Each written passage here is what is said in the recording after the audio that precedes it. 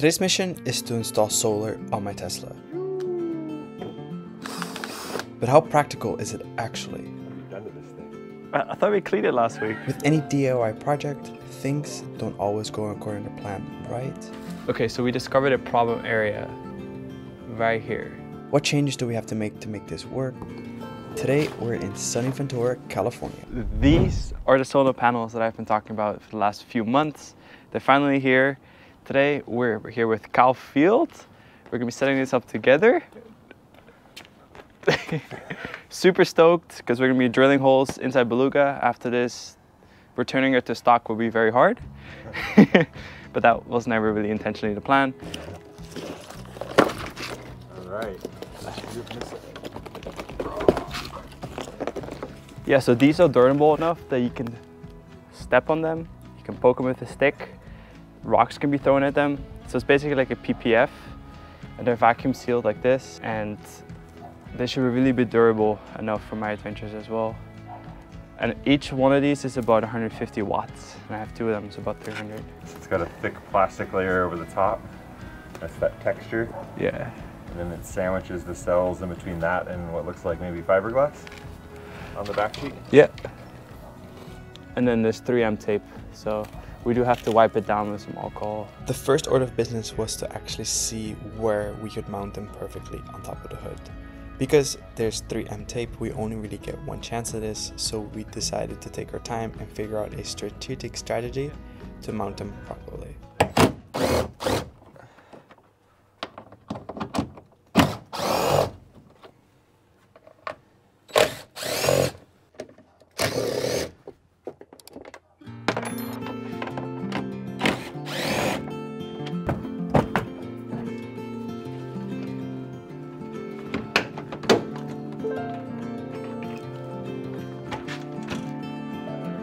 A little dusty. There we go. The suspect. Yeah. Obvious. Grab the back. Yeah. Lift that up easily. There you go. There you go. Perfect. What have you done to this thing? I thought we cleaned it last week. I think that was the single objective. Oh, that's better. Last week. Oh, okay. Now it's clean. You think it's that dirty?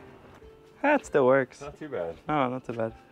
Okay, so now we're measuring the frunk itself to figure out exactly where the junction box is going to be drilled in. And we want to be precise because it's not like it's a piece of glass so we can see exactly through. We kind of have to measure exactly to see where the junction box is going to fit. And we only really get one try, I think. Well, at least, you know, we can always drill a bigger hole, but we want to be exact. Ideally.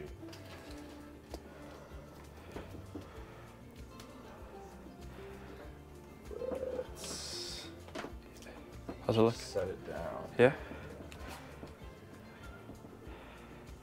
So this curve looks beautiful. How are we on center line? Far. Far? Yeah. What's that mean? Like, we were right here before, and now we're here. Oh yeah, just move over. Yeah, right there. Yeah, Just- no, I think we've done our measurements. We've checked it twice, and first hole, man. Just taking a drill to the Model X, no big deal. Should I stand on it? You nervous? Yeah. Well, here goes nothing. You know what you're doing? Just drill. Let me. Okay, it is the right way. Okay, great. You ready? No. Well, here goes nothing. Oh, jeez. All right. You just drilled a hole in your Model X. It smells like fire. All right, so that's official. The first hole.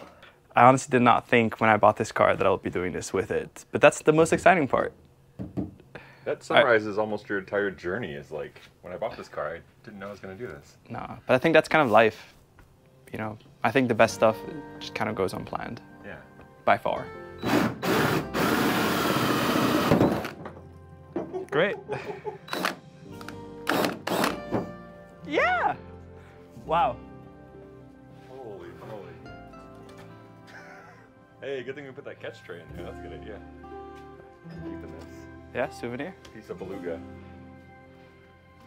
This is my payment for Kyle. 35 millimeters right there. It's perfect because look, this is what we were talking about when I went to Europe. We wanted to make sure that it wasn't here. Yeah, so Mito lined it up perfectly so that it would come in one of these little openings and you wouldn't have to drill through 2 layers and that would be ugly. Yeah. Perfect. And then we have to do one other side, but that's, first let's put this one on and then go from there.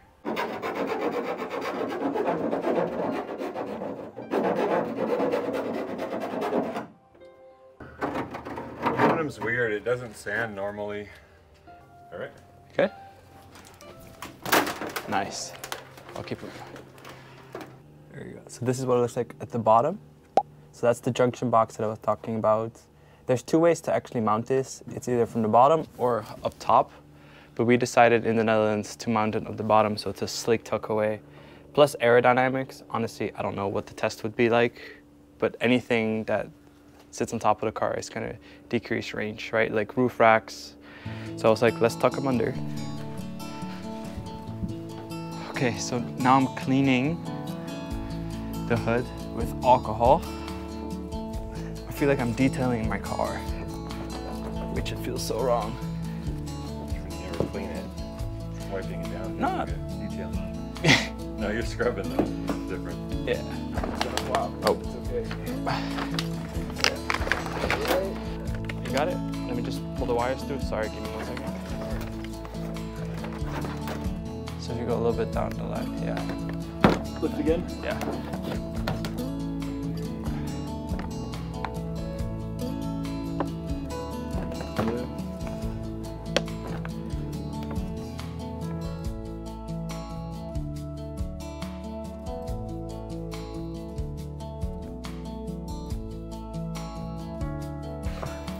Yeah, that's fine. Oh, this is awesome. This is sticking by itself, right? Yeah. It's all a big sticker. This- Perfect. Yeah, this one's a little bit longer up here. Is it? Push it back up? Yeah, right there. It perfectly worked out when I flew to the Netherlands because I wanted to meet the team. I wanted to meet the panels. I wanted to understand the process a little bit better. Because this is actually the first time I've ever worked with solar. But I got obsessed with solar after meeting this guy because I completely retrofitted my car, right, to a fully electric system. Like induction stove, tea kettle, microwave, not yet, but solar was the next step. And to be here, I mean, it just, I don't know if I'm making sense right now. My head is just so excited. It's the good enough precision. 35 millimeters, what was it, inches? 1 3/8. Inch and 3/8. So yeah, Oops. 35. Just gonna draw right on the car. And it's roughly there. And then we're gonna actually drill 1 3/4 hole saw hole.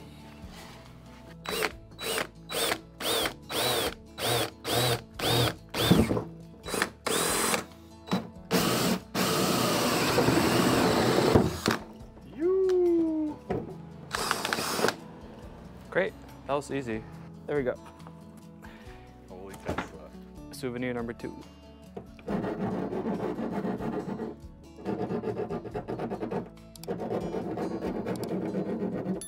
Pretty much opened a business. Done it twice. Kyle's garage. The garage has seen some things.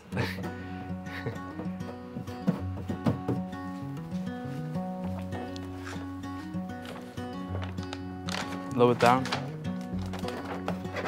Just wank it into place, like pull it, Yeah. jerk it. Just press it and pull it and... Yeah, okay.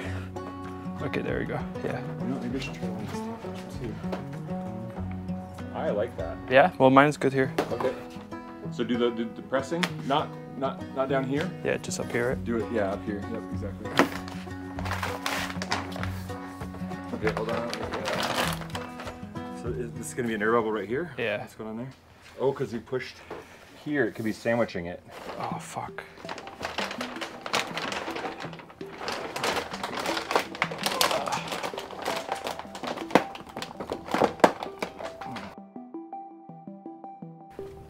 Okay, so we discovered a problem area right here.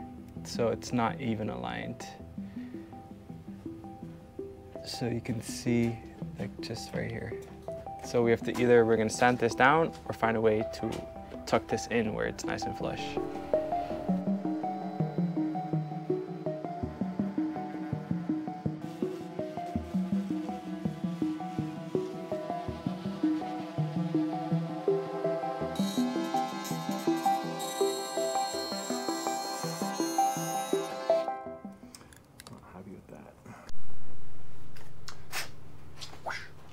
Yeah, just get it on the microfiber and then get as much of that as you can off of the white part. Not a rush, not a rush. Okay. Can I blow? No.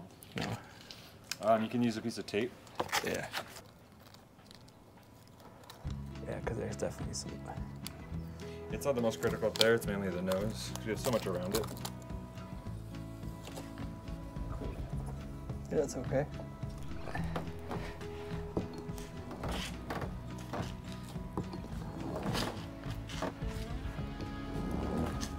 I'm gonna get a weird text from Jules. Like, what was that? Minute 3. The preferred method for installing hood solar panels is a rolling pin.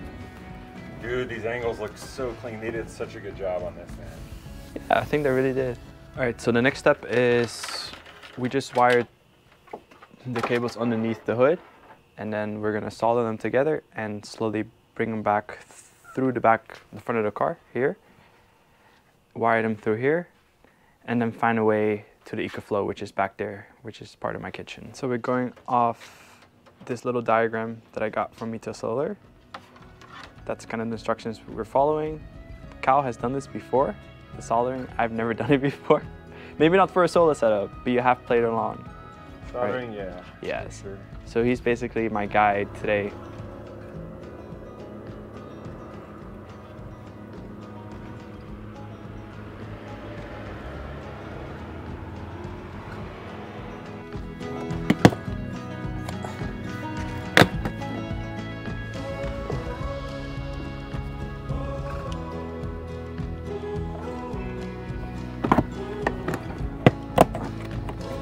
That's from the Dempster. Holy sh! Damn. All right, from road trip it was.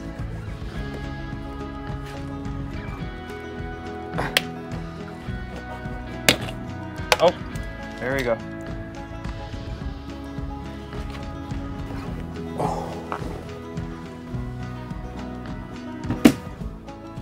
Right now we're soldering the negative and the positives together to the XT60s.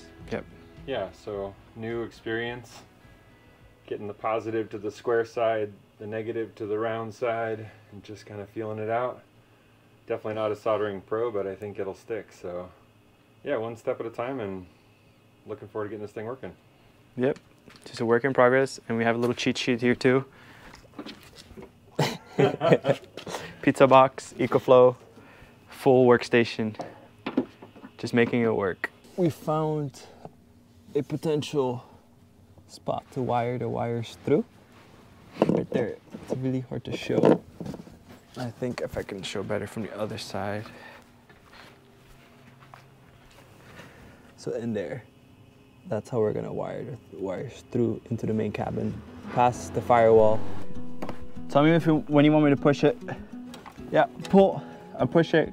Pull back? Yeah. All right, push. Okay. We're trying to get that pump of the wire. Yeah, it's through, yeah. Let's go. Yeah, baby.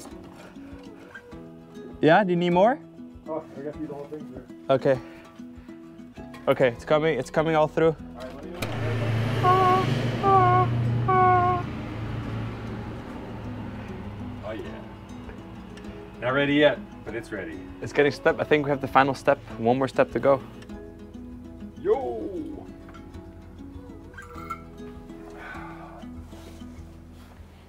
This is the final piece. I think that's it. Soldering all done by Mr. Beta. For better or worse, probably worse. I mean, we still have to test it to see if the solar actually works, but Yeah, that's on the sun. yeah. But we're in the perfect spot, Ventura. Sun pretty much shines all year. There's no real weather, besides wildfires. Let's go put it in the sun. Let it Yeah, play. okay, yeah. Now the question is, let's go let it play and see how much solar we can juice out from the sky. So today is a real world test. We're in Ventura, and that's the solar modules. So let's see what the wattage is now. Normally if I charge it myself using the DC outlet in the back, I get about 110 watts, which is pretty optimal. That charges the EcoFlow in about 10 hours. But if I look up right now with the EcoFlow, okay, so right now I'm getting 114 watts, so a little bit more than what I would get with the DC. I actually just peaked at 135 watts driving over here, and I got so excited. My life just peaked, just like that. It's really cool to have these installed, and it definitely adds a little bit more toughness, aggressive look to the Model X Beluga. I think the only thing Kyle and I will do in the next few weeks or so is like kit it, so no water gets underneath here, the seals. Here, oh, it is a little bit heavier now, a lot heavier actually. And then the wires go here from the front. We have the two solar junctions right there. That's wired here, and that's wired through here, which I showed yesterday, through there, through these panels here, all the way back here, and then right here it goes into the EcoFlow right there. And there's one more thing we have to do to make this official.